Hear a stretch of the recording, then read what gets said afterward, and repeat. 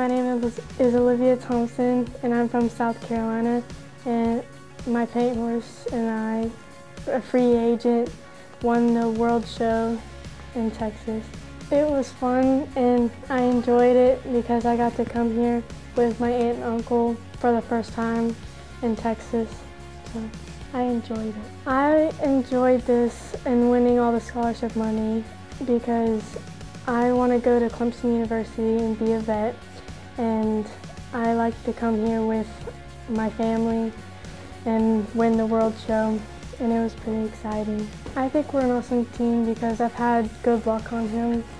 In South Carolina, we won a lot of awards there too, and I thought it would be a good step up to come here. He's kind of a lazy, quiet horse.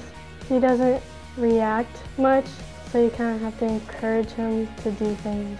Just have fun while you can, while you're still young, and just enjoy it if you win or not. And just get the scholarship money to look forward to college. I'd like to thank my Aunt Christy and Uncle Wayne for bringing me here.